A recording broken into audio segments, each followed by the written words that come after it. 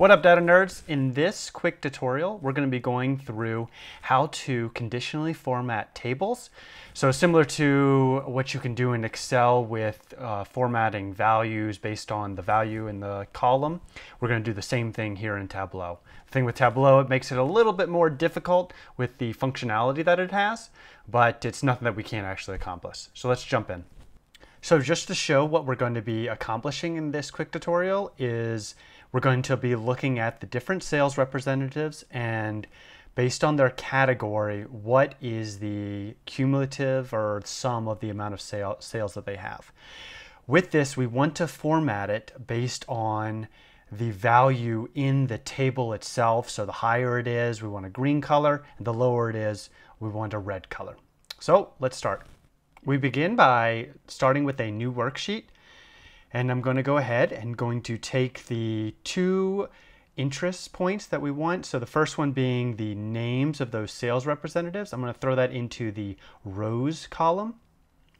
And then also we want to look at this from a categories perspective. So we're going to take the category itself and throw it into the columns. Then from here, you can see that we have no values in here. We could throw whatever we want in here, but for our sake, we're going to throw in sales. So we take sales here and we can either throw it into right here into the table itself, or you can throw it right here into the text column and it will do the same thing.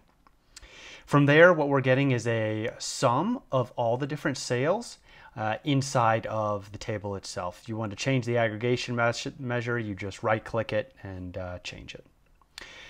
Now let's do the coloring. So we're going to want to color it based on the sum of sales. So we're going to take sales again and take it and drag it over onto colors.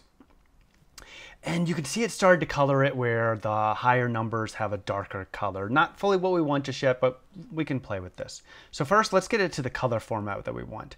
You can click on colors and click edit colors. And this is the automatic palette. I don't really want this one. I'm gonna do this drop down right here and I'm gonna select red, green, divergent. And yes, I want it from the lowest, around 10K to the highest, 1 million. And you can do also some other adjustments in here. Okay, so it's adjusted for the color that I want. Now, this is the hardest point that everybody gets stuck on. All you need to do is we need to basically form this into a bar chart. And how we're going to do that is we want a bar chart of just one value for each one of these columns. So the easiest way to do that is either select the names data point or the category data point. So let's start with we'll just do the names data point.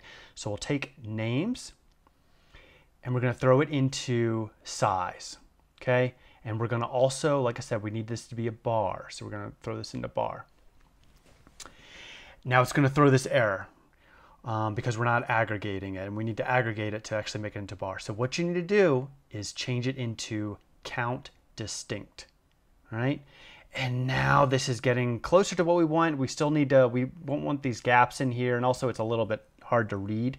So we're going to change it and change it the size of the bar so that way it fills up the whole entire graph, and bam, we have it conditionally formatted. Now, if that was a little confusing, let's just recap real quick using the category to also show how it can be done.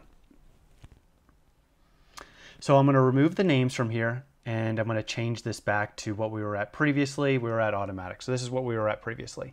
So similar, you could do names, or I could, once again, I could grab the category. Take the category, I throw it into size, and then from there, I need to change it to bar, and it's going to throw the error once again, and I change the measure to count distinct because there's only going to be one per name. Bam, and then it's there.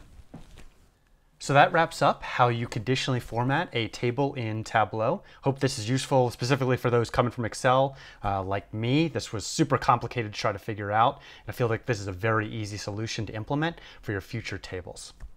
As a quick shout out, this video is part of a series where we go from importing data from Google Sheets all the way to getting it into a live updated dashboard in Tableau Public. And as you can see from the dashboard, this dashboard, we build it to track the employee performance of those in the Superstore dataset.